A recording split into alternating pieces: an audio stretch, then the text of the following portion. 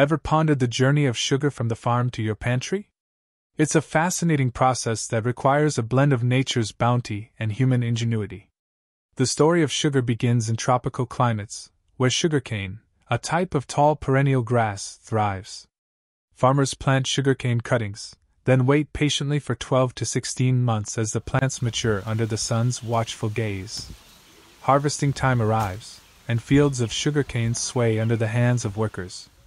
They cut down the mature cane stalks, bundle them together, and then transport these bundles to a sugar mill. The mill is where the magic happens. In the mill, the sugarcane stalks go through a process called milling. They're crushed under heavy rollers to extract the juice, a sweet liquid that's packed with sucrose. Picture this: the cane is crushed not once, not twice, but 3 times to ensure every drop of juice is squeezed out. Meanwhile, the leftover crushed stalks, or bagasse, don't go to waste. They're often used as a biofuel to power the mill itself, illustrating a beautiful cycle of sustainability. Now back to the juice. It's cloudy and impure at this stage, so it needs some cleaning. Lime is added to the juice, which helps precipitate impurities. Then, it's heated to evaporate water, and voila! A thick syrup is formed. This syrup isn't sugar yet. It's put into a centrifuge, a machine that spins at high speed. The spinning forces the syrup to crystallize into raw sugar. But there's one more step before the sugar can grace your kitchen shelves. The raw sugar is shipped to a refinery, where it's washed and filtered to remove any remaining impurities, then dissolved, crystallized, and dried one more time. The result is the white granulated sugar we know and love.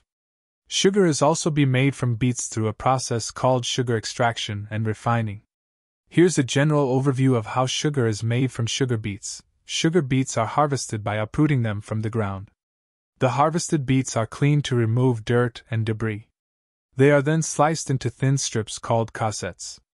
The cassettes are soaked in hot water to extract the sugar from the beet cells, forming a sugar-rich solution called beet juice. Similar to sugarcane juice, the beet juice undergoes a clarification process to remove impurities. The clarified beet juice is then concentrated through evaporation to form a thick syrup. The concentrated beet syrup is further processed to crystallize the sucrose, similar to the process for sugarcane.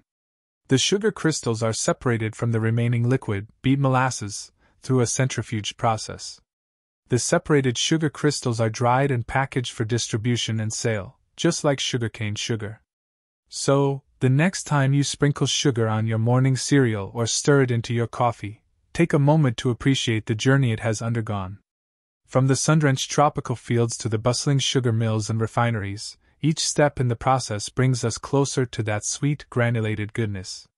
The process of sugar production is a testament to the marvels of nature and human innovation, working in harmony to deliver sweetness right to our doorsteps.